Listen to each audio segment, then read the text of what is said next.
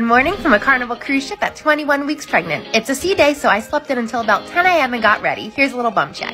Then I went to find my husband and daughter, who went to breakfast and joined this Dr. Seuss parade. I joined in on the fun, and the parade ended at a Dr. Seuss show, which was so cute for the kids. I found there was a lot for my toddler to do on the ship.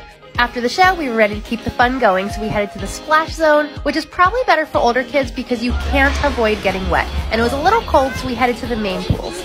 Next, it was time for lunch, so we went to the buffet and got Guy's Burgers poolside. They do have veggie burgers, yes. Then we had a little dance party. My toddler said the whole trip that she's going to be a singer and dancer on a cruise ship when she's older, so we'll see about that.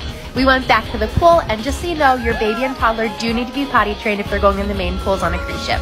It was past all of our nap times at this point, so after a little baby bump photo shoot, we all got cozy and took naps on these outdoor day beds. We woke up just as the sun was starting to set, and somehow my husband convinced me to go back to the splash pad. Here's a pro tip: if you're going on a cruise, the beach, anything with water, sort through your bath toys because they're probably moldy inside anyways. You can bring them along and trash them at the end. We went back to our room to see that our daughter's bed had flooded, got ready for the night, and went to supper. We always eat in the main dining room because it's so fun and the food is delicious. We saw the Newlywed Game Show after this and went to bed.